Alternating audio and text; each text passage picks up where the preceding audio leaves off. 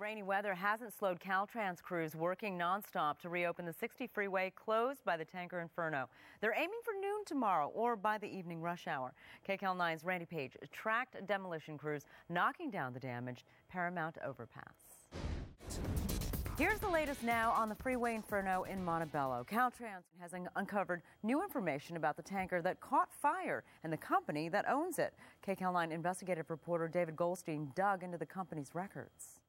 It was freezing last night, and tonight even colder with a capital C. Yeah, and a little bit of everything. A little bit of the actually, it wasn't as windy as we thought it might be, but it was certainly very chilly and rainy and misty and all that stuff. But the LA City Council and the Los Angeles Police Department are offering a $50,000 reward for 3 violent robbers.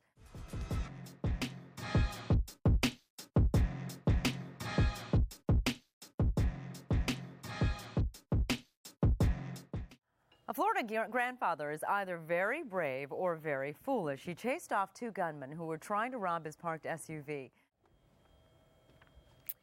Is your job a pain in your neck? You work hard for the...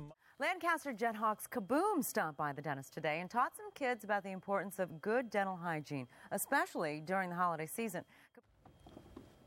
Kaboom, he's a Jethawk. That's you asking what he is. Yeah, he's a Jethawk. What is he? He's the penguin. By the way, that's an area where the Jethawks play in the Antelope Valley where it gets incredibly windy, and that's on a normal day. Yep. Yes. Evelyn, and tomorrow it's going to kick up? Oh, yeah. So on a day...